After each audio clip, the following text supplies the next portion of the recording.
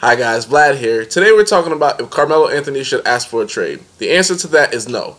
First things first, when Carmelo first came to New York, he requested a trade and he forced his way out of Denver. He could have easily waited till the offseason and signed with the Knicks, but he was being money hungry because he wanted the most money and he wanted to get out of Denver right away. If he would have just waited till the offseason, the Knicks could have kept Danilo Gallinari, they could have kept Wilson Chandler, they could have kept Timofey Mozgov. The Knicks would have had nice young prospects, possibly a better bench than they do today, and in addition to that, they would have draft picks. They had to get rid of draft picks just to get Melo and Chauncey Billups.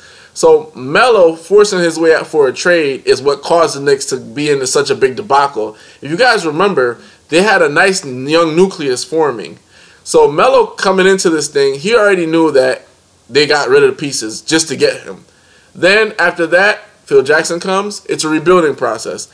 And let's get this clear. The Knicks have not held up their end of the bargain until, I would say, until this year. 2012, 2013, they brought in some pieces, but there were a whole bunch of older guys who couldn't perform in the playoffs.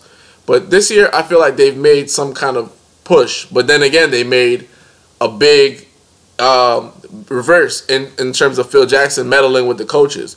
But Melo knew this was going to be a real rebuilding process. If he requests a trade, he just proves that he's not the franchise player that everybody thinks he is. He's not the guy, he's not the number one option to get your NBA championship.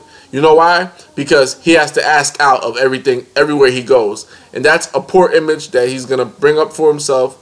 And it's a poor legacy to leave. You come to New York, you re-sign with New York, you sign extensions, and then now you want to request a trade because you know you're rebuilding, because you want to win a chip. That's weak. That's weak, and you shouldn't do it.